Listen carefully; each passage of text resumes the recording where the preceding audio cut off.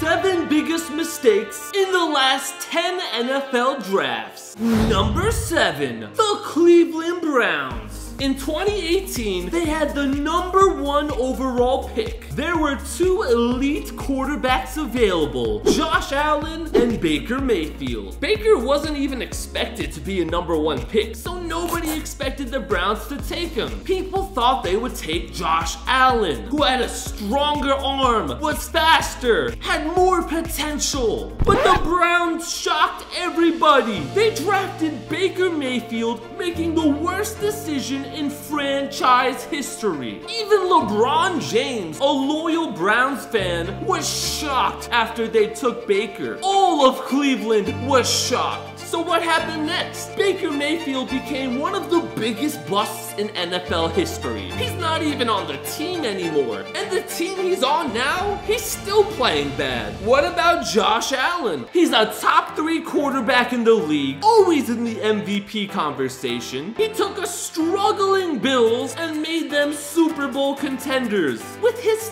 talent, he could have done the same thing for the Browns. Josh Allen, Nick Chubb, and Amari Cooper on the same team would have been unstoppable. But the Browns just didn't like Josh Allen. Boo, Cleveland, boo! Your fans deserve better. Number 6, the Chicago Bears. In 2017, they had the 2nd overall pick. Myles Garrett goes number 1 overall, and the Bears are on the clock. They need a quarterback, and it comes down to 2 options, Mitch Trubisky or Patrick Mahomes.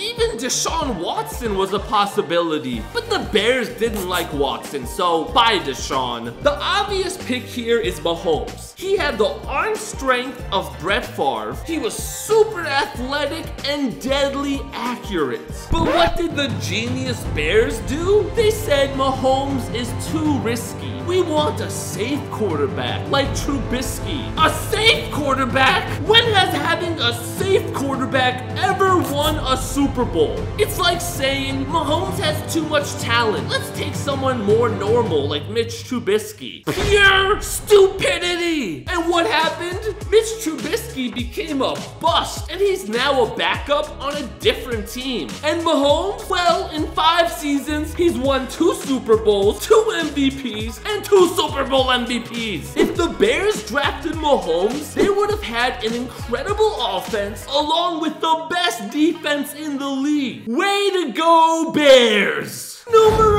5, the New England Patriots. Yeah, even the Patriots make mistakes. And this was a bad one. In 2018, they had the 31st overall pick. It was an absolute shock that Lamar Jackson was still available. He was supposed to be a top 10 pick, and here he was available to the Patriots. The Patriots knew Brady only had 2 more years, so they needed somebody to replace him. It made perfect sense. Lamar Jackson, the future MVP, was right there. The perfect replacement from one franchise quarterback to another. And what did the Patriots do? They said, nah, maybe the Patriots trusted Jimmy Garoppolo. No, he wasn't on the team at the time. Their best quarterback after Tom Brady was Brian Hoyer, who stinks. Lamar was the obvious pick, but the Patriots decided, we don't like Lamar Jackson. We like someone else. Was it another elite quarterback? Maybe an incredible defender?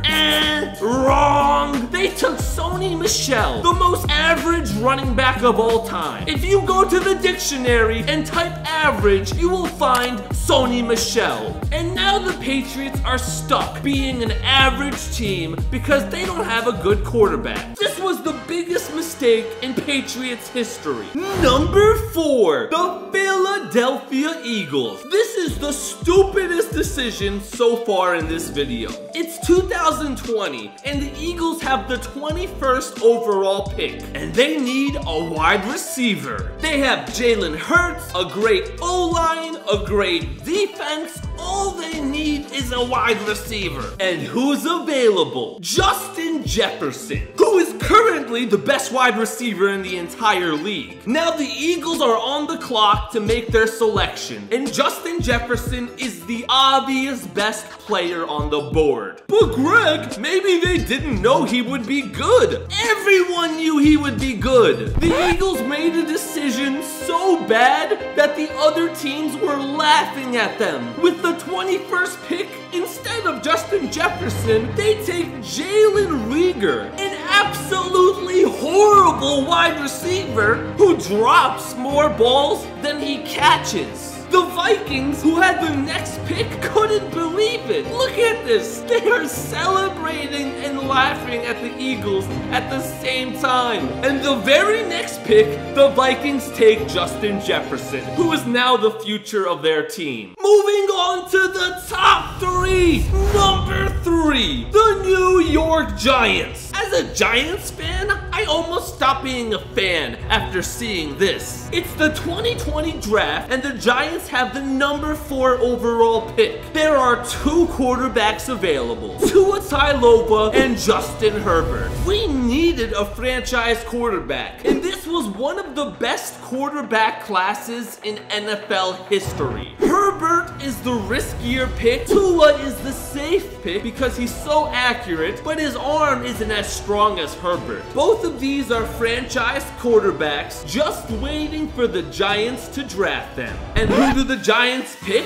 Justin Herbert? No. Tua? No. They take Andrew Thomas, an offensive lineman. What in the world? After going 3-9 the previous season, they decided an offensive lineman was more important than a franchise quarterback. So how did Andrew Thomas turn out? Amazing! At getting injured, he never plays! He's always hurt! So instead of those quarterbacks, we practically got nothing. Am I taking this one personally? Yes! Number 2, the Green Bay Packers. Packers fans, close your eyes for this one. You'd probably have a couple more Super Bowls if this mistake didn't happen. It's 2016, and the Packers have a 5th round pick. They decide it's time to take a wide receiver. Guess who is still available? Tyreek Hill. The Packers are 1 wide receiver away from being a Super Bowl contender. They have Aaron Rodgers, they have Devontae Adams. All they need is 1 more star. Why was Tyreek still available? Everyone underestimated him because he was short. He should have been a 1st round pick. But maybe the Packers are smarter than that. Maybe drafting the fastest player in NFL history in the